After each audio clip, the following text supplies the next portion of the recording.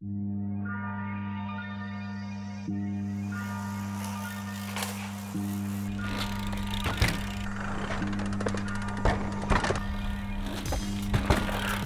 I'm Peter Glassford. I'm a coach with smartathlete.ca and I'm here to show you the proper way to bunny hop. The key to a proper bunny hop is to lift the front wheel first. We want to lead with the front wheel. We want to use that rear wheel to lever the front wheel off the ground and then let that front wheel lead as we come down on the other side of the log or the rock or whatever we're doing. The mistake people make, often because we're clipped in, is that they lift everything at the same time, hopping like a bunny, and often end up hitting that rear wheel because everything comes down at the same time. So today we're going to use a couple progressions to get you to that beautiful front wheel first bunny hop. For our level 1 log hop, we're really going to focus on using our position that we've practiced a lot, that aggressive position, that elbows out. I even like to sometimes think knees out.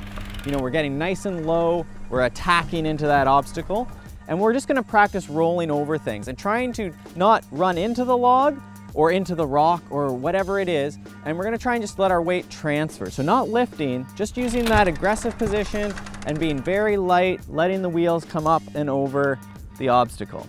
Our level 2 log hop is basically just our wheelie. So we're in our same aggressive position. We're going to come into the obstacle. We're going to go just a tiny bit of a sort of little mini squat, and then we're going to think about pulling, shifting our hips back and keeping our arms strong to lift that front wheel. And then as it comes down, we're just going to let that rear wheel roll over the obstacle. So this is just a wheelie. So you can practice the wheelie in a field without the log and then get really good at completely clearing that log. So level 3, this is where we're going to add the rear wheel lift. And this one we have to be careful with because we're going to have to execute that same wheel lift.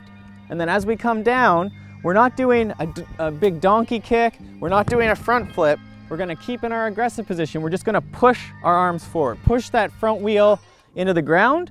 And then we're also just going to lift our legs a little bit. So I like to think about this sort of motion, and that's going to give us that nice boom and then push to get over, okay? Level 4 is my favorite level. This will get you over massive logs. You don't even really need to worry about the bunny hop because level 4 is going to get us up and over big things. This can be rocks, logs, and basically all we're going to do is that same thing we did in level 3, that front wheel, rear wheel lift, just now we have to do it really fast, tapping the top of the log and then pushing that bike forward. Okay, so we're here and then we're in our attack position and we're going to push that bike, keeping our head up. Mistake people make, they drop their head and start doing a front flip. So head up, really quick, bouncing that bike over the log. Level 5 is the exact same again as level 4, except what we're going to do is rather than waiting to tap the log, we're going to wait for that front wheel to get to its highest point. I'm not touching the log, and then basically we're going to use that same push to clear that whole log and ride away. So still front wheel first, lofting that with the same hips back, and then when we're at our highest point, jumping that front wheel forward. So pushing that front wheel forward, it's that same pushing the front wheel forward, and that's our bunny hop. That's what we've been waiting for.